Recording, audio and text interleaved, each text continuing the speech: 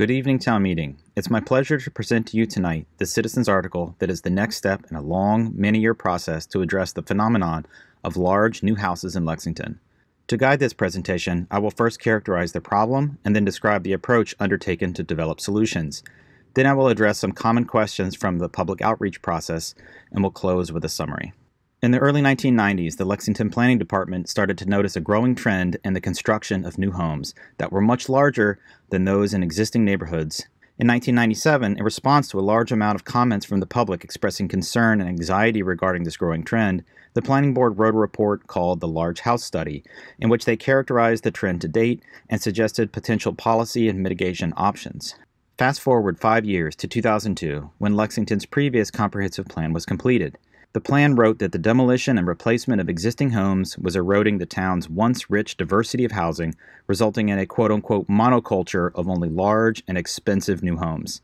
The plan further called for mitigation in the form of zoning policy to slow this process of change.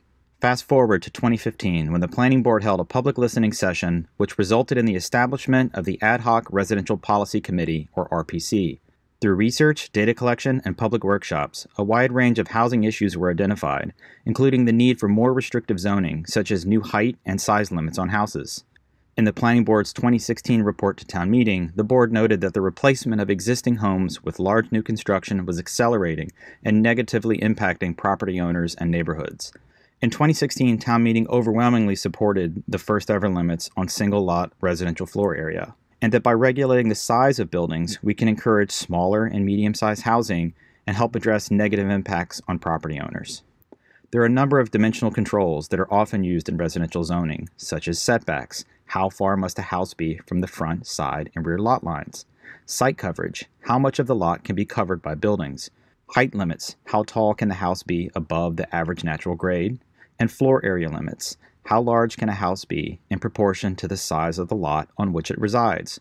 There are two definitions of floor area that I will use in this presentation. Gross floor area, or GFA, which is essentially a measurement of the total floor area inside the envelope of the building, and finished living area, which is a measure of the inhabitable areas of the building that meets certain height requirements.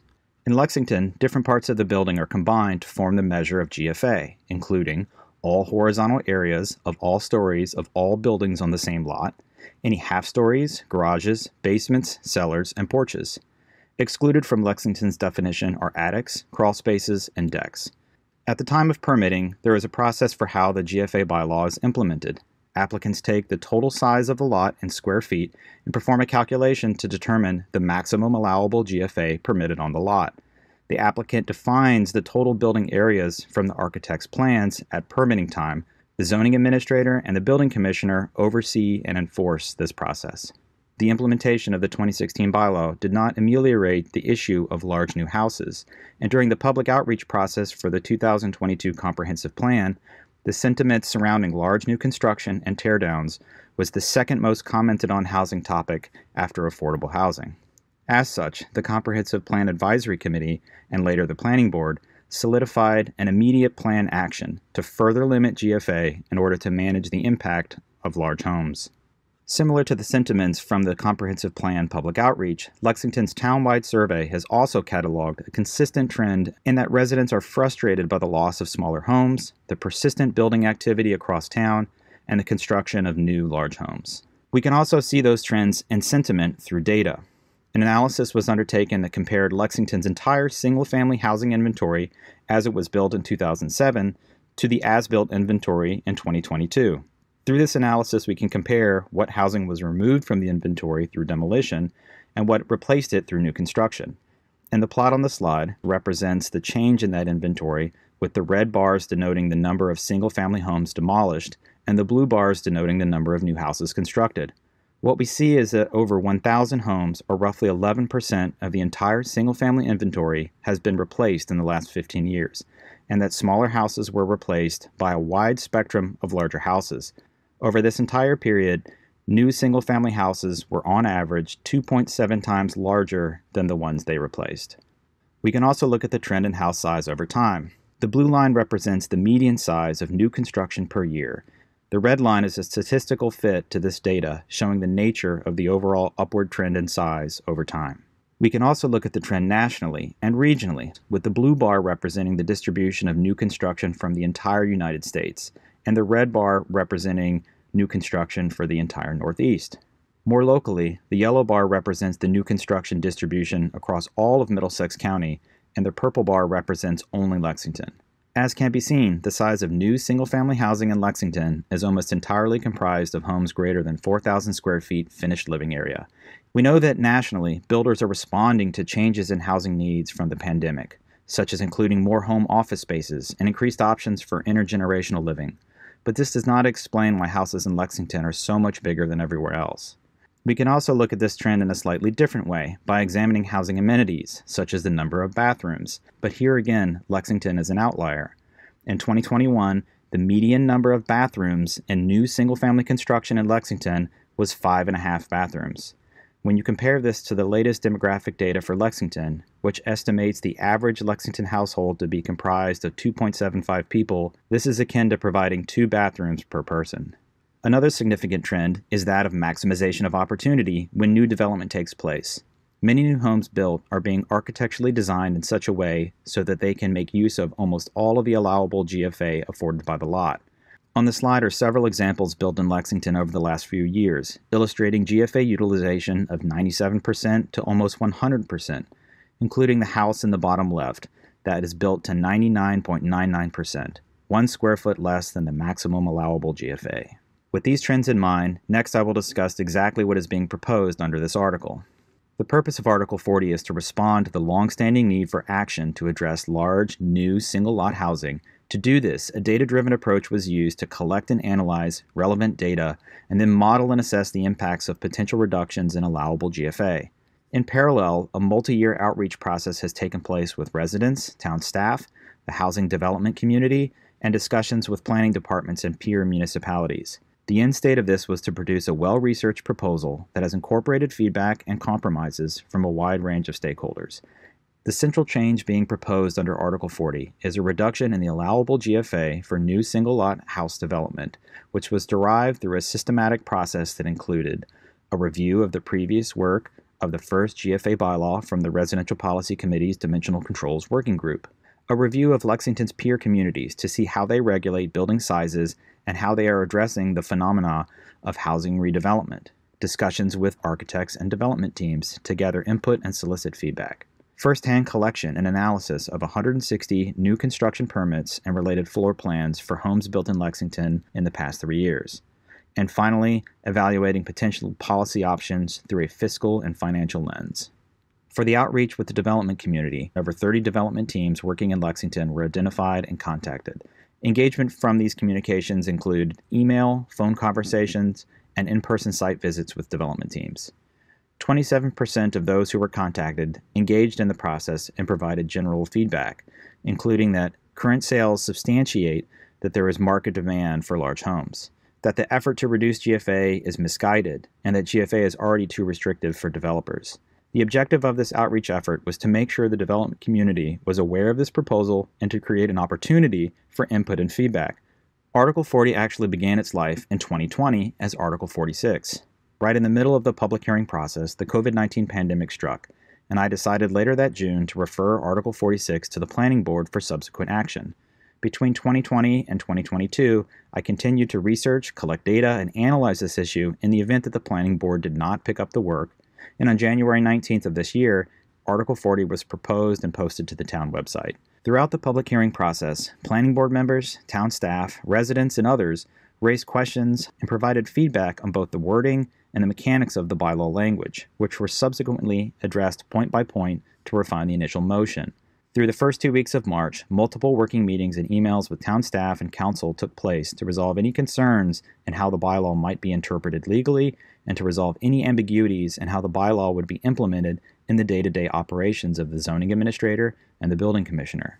Article 40, in effect, proposes one simple change. If you construct a new single-lot dwelling after January 1st, 2024, it should be smaller in GFA than what is currently allowed today. The table below provides examples for different lot sizes of how much GFA is allowed today and the proposed reduction in that allowance. On smaller lots, such as a 5,000 square foot lot, this represents about a 5% reduction in allowable GFA. And on a 30,000 square foot lot, this represents around a 23% reduction, with the amount of reduction designed proportionally to the increasing size of the lot. Construction of new single-lot dwellings after January 1st, 2024 includes wholly new structures on previous vacant land, or an existing structure that has had more than 50% of the primary building's exterior shell demolished. This criteria is adopted from a similar provision in the town of Needham's zoning bylaw, and it was incorporated at the request of town staff for lots where there are existing buildings that were constructed before January 1st, 2024. There would be no change and no reduction in allowable GFA. These properties could be extended, altered, and structurally changed up to the current limits and retain all the stored value and potential therein. An analysis of the zoning bylaws of peer communities who also regulate floor area and who have residential development similar to Lexington was performed. Of those that met the criteria were Brookline, Concord, Newton, and Weston. For each of the 4 municipalities, an assessment was performed that included determining which residential districts are similar to Lexington's districts, and then compensating for differences in the building area definitions of gross floor area used in each municipality. The findings from this analysis indicate that Lexington's current bylaw is substantially more permissive than the like communities in the comparison. If Article 40 were to be adopted, Lexington would be brought much closer in alignment with these communities. We would not be the most permissive, nor the most restrictive, but achieving a balance in between. So what kind of houses could be constructed under the new limits?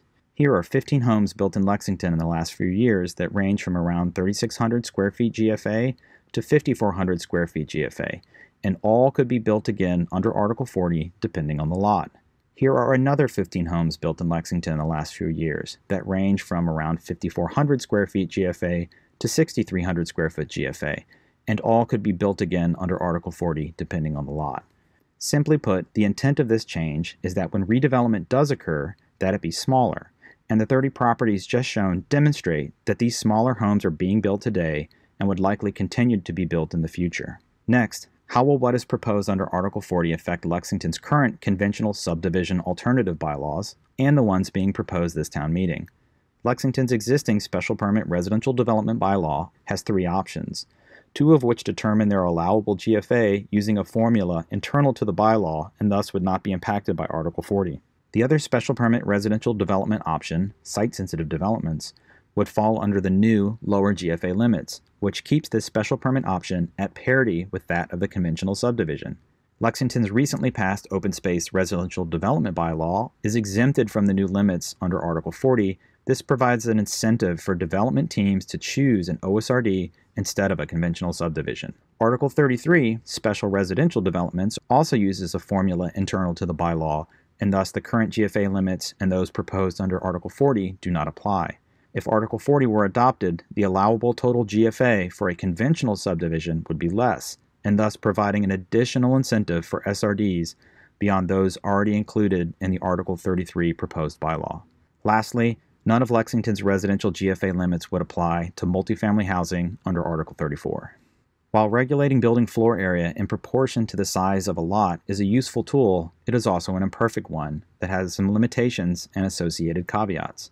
Zoning such as this cannot directly address the challenges associated with affordability of housing, nor the prevalence of redevelopment. At its core, the purpose of zoning is to achieve a careful balance between shared community and individual property rights, and this proposed change is another example of striking such a balance. Lastly, real property is an important financial asset, but return on investment is only one of many factors of why people own property, and zoning regulations should neither be minimized or maximized with the intent of shaping return on investment, nor should common sense solutions be precluded by arguments of hypothetical loss of unrealized gains.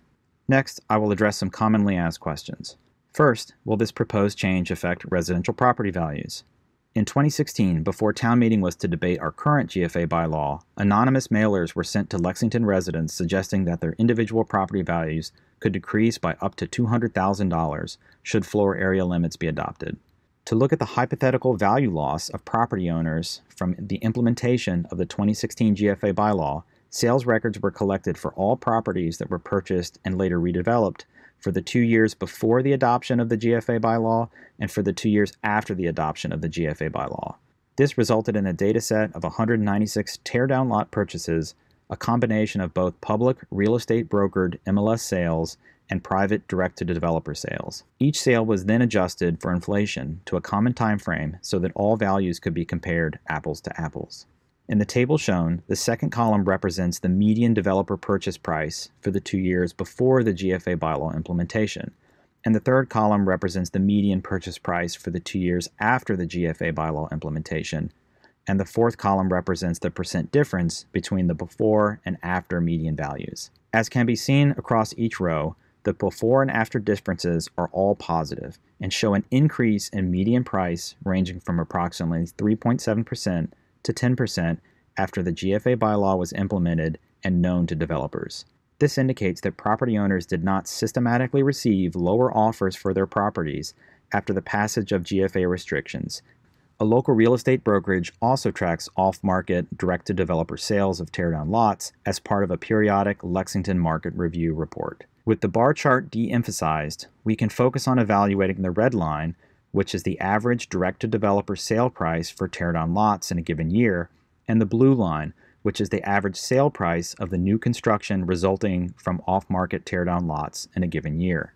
There are two findings of interest. First, in looking at the red line from 2014 to 2018, it can be seen that there is no systematic decrease average developer offers to property owners after 2016. This is consistent with the analysis shown on the previous slide and helps validate that independent finding. Second, the authors of the market review noted that in 2021 and 2022, the sale price of new construction rose 36%, but the off-market teardown price remained the same. This divergence could be due to a number of factors, but suggests that off-market offers for teardown lots are not keeping pace with the overall market price of new construction as they had in the past. Next, will this proposed change affect residential tax revenue? In 2016, during the debate of the first GFA bylaw, the Appropriation Committee commented on a fiscal analysis that was undertaken to look at the potential impact of tax revenues and ultimately assess new growth. In the Appropriation Committee's report, they conclude that the connection between GFA reductions and the impact on tax revenue is full of complex and contradictory linkages, and that it would be impossible to make financial predictions with any useful degree of certainty. Further, that the financial impact on the town is speculative, and that the proposed GFA bylaw would not dramatically affect tax revenue. Next, should Article 40 be referred back to the Planning Board? In the early 1990s, the Planning Board put forth what were likely the first zoning articles to address the phenomena of new large houses being constructed in Lexington. Unfortunately, those articles were postponed, and the town would not see action again on this issue until essentially 22 years later. As previously mentioned, in 2020, I brought forth a similar GFA proposal, Article 46, which in June of 2020, during the pandemic, I requested be referred to the Planning Board. Since referring, the Planning Board has shown no formal indication of taking on this work, which can be seen in the Board's own work plan. The work plan for FY22 had 25 formal initiatives across 7 different topic areas, and none of them were focused on reducing allowable GFA or addressing large houses on single lots. If Article 40 were to be referred to the Planning Board, there is no clear time frame of if or when the Board might directly engage in this work, and planning staff have reminded the Board that there will likely be still significant work ahead on multifamily housing zoning and regulations after this town meeting. Now, to conclude. First and foremost, this article represents a reasonable and tailored approach to adjusting the regulation of the size of houses, which represents an important step forward in addressing consistent resident concern over decades and making progress on long-standing policy goals. It would enable the production of smaller new construction houses, creating a greater spectrum of house size than what we see today. It will create incentives for the renovation and expansion of existing houses in established neighborhoods by retaining current GFA limits for these properties. It would create significant incentives for the creation of conventional subdivision alternatives, such as the cluster and multifamily housing bylaws we currently have and those being considered at this town meeting. Lastly, town staff has been part of the process and knows how to implement the bylaw if adopted. Article 40 represents the culmination of hundreds of hours of work over several years and has been analyzed, modeled, and vetted, and is ready for your consideration tonight. Our existing GFA bylaw articulates that Lexington seeks to have a socially and economically diverse community, and in support of that fundamental social goal, we must strive to produce a range of housing sizes throughout the town that provides the opportunities for the population diversity we seek. Toward that end, I hope you will support this reasonable, incremental step forward and will vote yes on Article 40.